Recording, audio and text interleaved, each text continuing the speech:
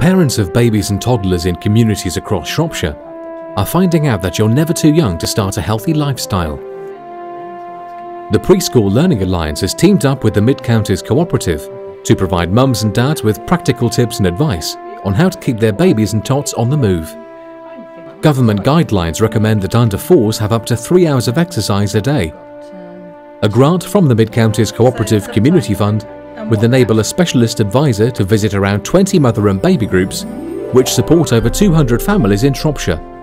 To keep a baby healthy, it's important that they don't spend all day sat in a seat. It's important that the carers spend time with them, have them on the floor, on their tummy, on their back, kicking, rolling, stretching, playing games with them, playing peekaboo, rolling balls to them, doing games, anything so that the baby is active and interested.